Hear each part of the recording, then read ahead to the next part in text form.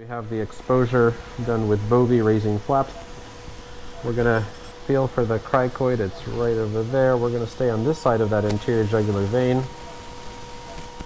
And again, we're going to make a midline approach down to the strap muscles and just below them. It's nice to find the midline raphe, but it's not the end of the world if you're a little bit off.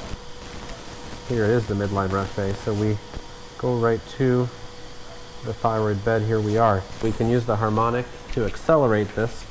You'll see at this point there's a little anterior jugular vein there. I'm going to actually use the harmonic to not just get me further.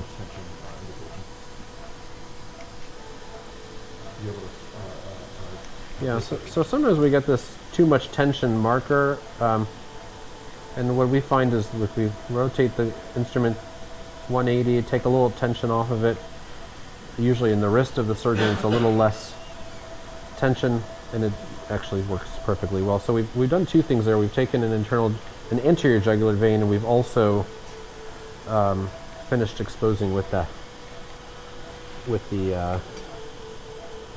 strap muscle. We're going to go ahead and deploy the double-sided Richardson now.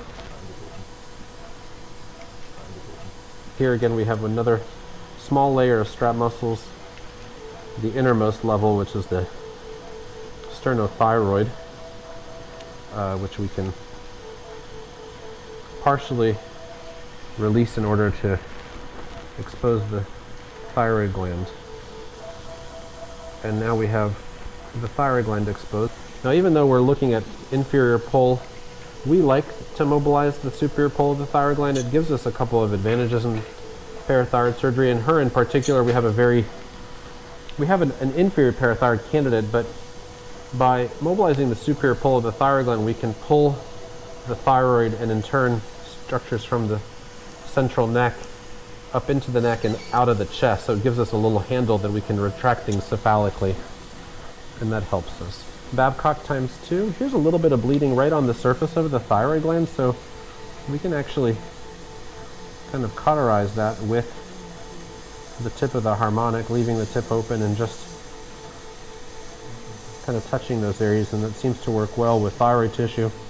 Thyroid tissue can be very fussy with cautery, but here we've just kind of spot welded a little bit of the thyroid gland. It's better to bring the thyroid to us than to go working in a deep hole. So we're going to now start to turn our attention a little bit more inferiorly.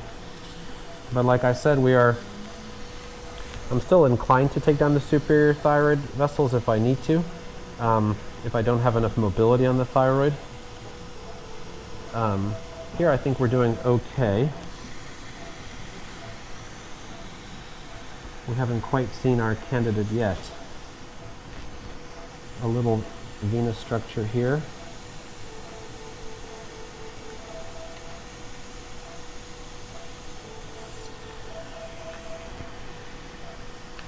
And this now shows how nicely we can dissect. The tip of the harmonic mimics the tip of a typical dissecting instrument for neck surgery, like a tonsil clamp. So it's a little bit different view, ipsi to contra. From a safety perspective, we're going to want to see the recurrent nerve. So now we've exposed the recurrent nerve. Nerve stem. 1, 2. 1, 2. Good.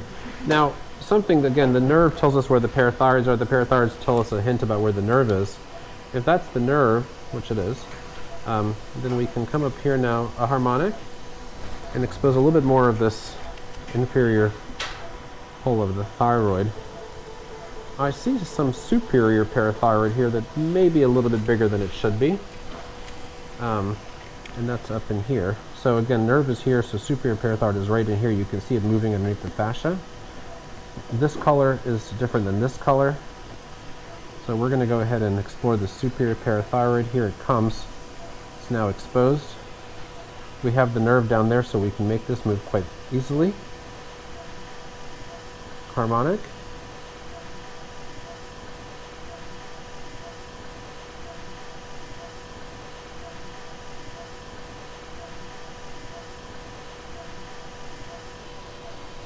And this is just a little bit larger than it should be, this parathyroid. Again, my nerve is way down yonder, so I can make most of this being sensitive to the side of the harmonic that's hot, facing away. And you'll notice this is more brown than the yellow fat nearby. This is brown and this is yellow.